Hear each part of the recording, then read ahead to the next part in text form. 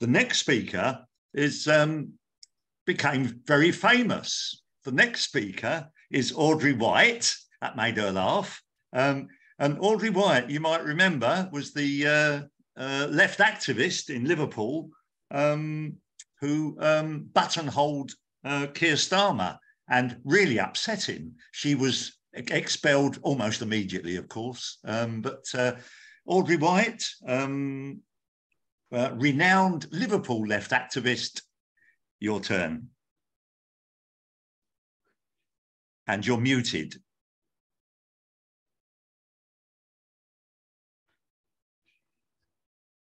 Yeah. Sorry, I'm on a phone, but I just couldn't get my my iPad to work very well. So yeah, just to say, I do, in some ways I'm resenting just being presented as doing that, because I did make massive gains for women with regard to the dispute in the 80s that led to changes, changes in the law on sexual harassment to protect women in the workplace. So I'm sort of feeling like a bit, well, no, hang on. I've done a little bit more than confront Keir Starmer.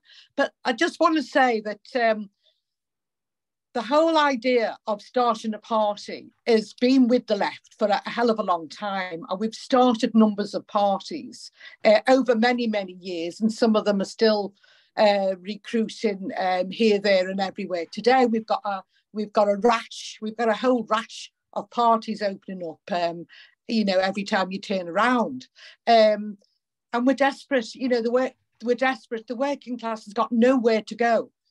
So, we've got campaigns. There's no lack of activity, of people getting a new political education through struggle, through being involved in the picket lines, campaigning for the National Health Service and all the rest of it. There is absolutely there isn't an absence of willingness for people to be involved. We just don't have a mass vehicle such as the Labour Party was invented to be the political voice of the working class, because it's been totally wrecked. I mean, a lot of us, we've got to say this before I go on to make my point, is a lot of us are so damaged by the Labour Party, really damaged and bitter about the role of some of their in Liverpool councillors, officials, all the rest of them, the viciousness of it, which some of it you've seen in the Labour files. And it's been experienced up and down the country. It's not unique to Liverpool. So there's a lot of resentment about the role of the Labour Party. But then again, we also have to recognise that the Labour Party is not just made up of the Parliamentary Labour Party and all the poisonous characters, that there is still within the Labour Party, a membership, and it still is a mass membership of people. And are there genuine people in there? Well, yeah, of course there are. There's people who are hoping that if they keep their heads down and bide the times, it will suddenly materialise, or hope that they can work towards change in the Labour Party. And you can't dismiss that. You can't dismiss the fact that some of these people haven't had the same experiences that I've had. I've had years and years of fight and abuse and filthy lies made about you. I exposed them in the Jewish by suing the Jewish Chronicle and so on. So there's a lot of mixed feelings over the Labour Party, but you know what we have to say? It's only the Labour Party.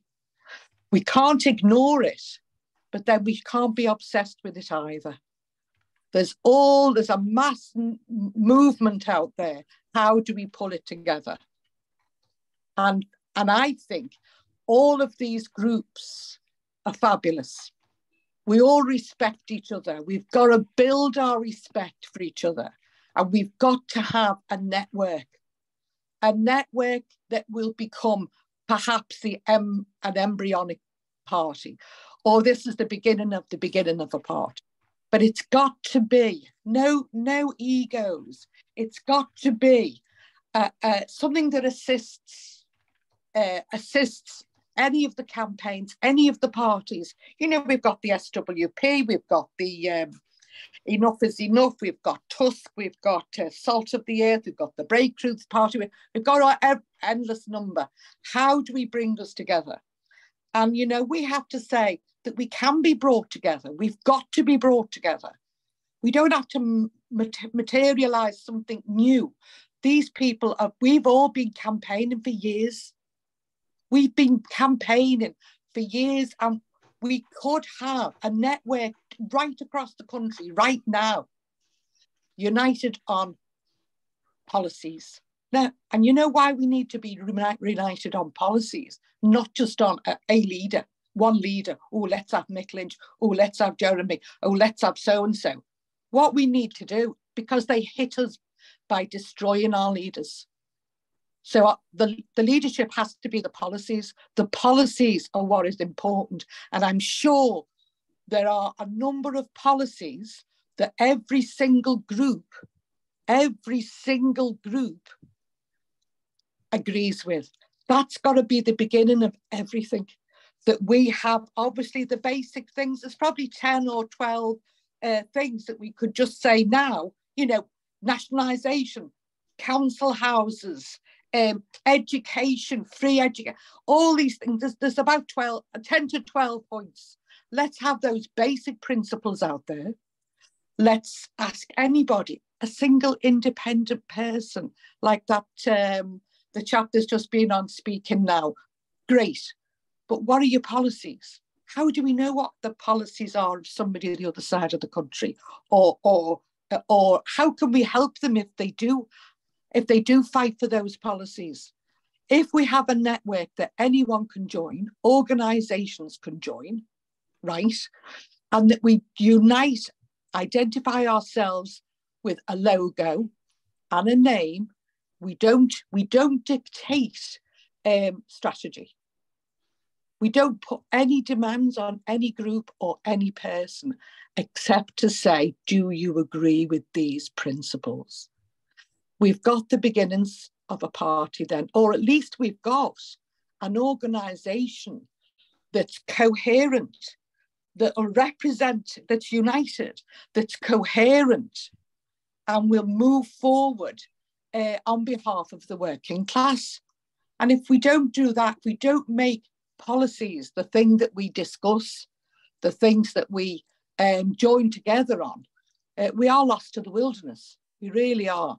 So if you've got, you know, a group here, I've asked people, well, you know, what are your policies? You know, who got in touch with me, wanted to say, would you be interested in joining such and such a party? And I go, we need to be united on the policies. And if we're not doing that, we're not having public meetings. We need an organisation, a network that will absolutely support, you know, will have at their fingertips research, so that when anyone is standing who supports the basic principles as an MP or a council or whatever, we can help those people with resources. And when I say resources, I don't just mean money or whatever, that we can give them the research.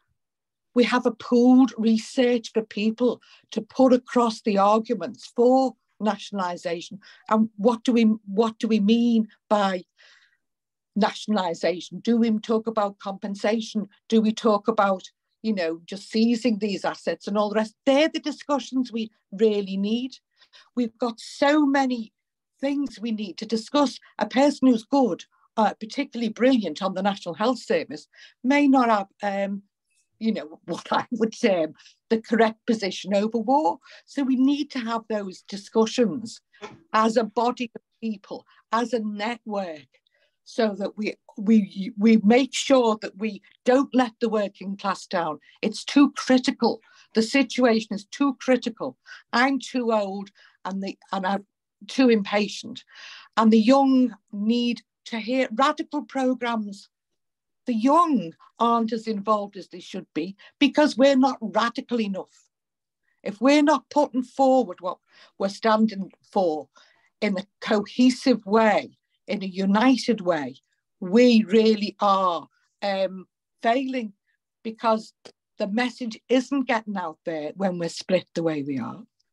And yet, collectively, we would be an absolute threat to Keir Starmer, the establishment, and we would have the strength of solidarity between all of us. It's not just a question of uniting for the sake of uniting. It's in terms of we can organise meetings together, national meetings, local meetings, draw on the strength of every single little, even the little campaign that's going on down in the gardens here. By May, we've all got them. A little campaign, a National Health Service campaign, a campaign for the planet. Every single campaign needs to be under an umbrella network.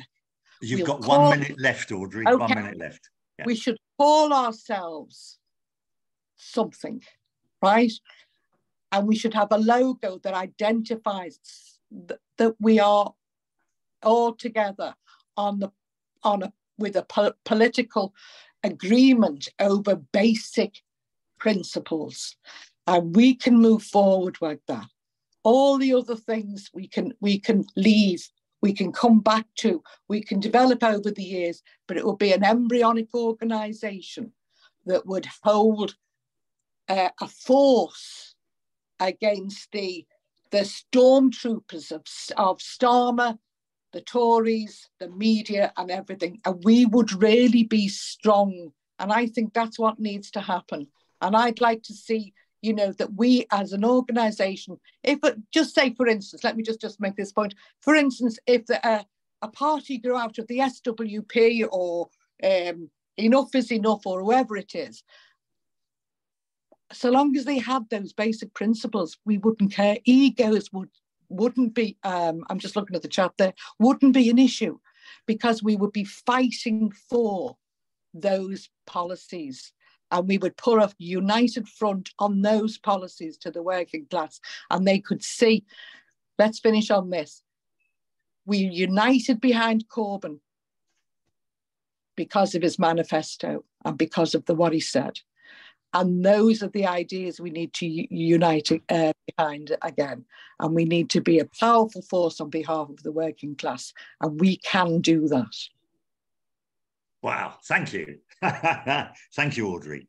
A lot there. I like the phrase collectively. Collectively, if we act collectively, we can be a real threat to Starmer and to the establishment.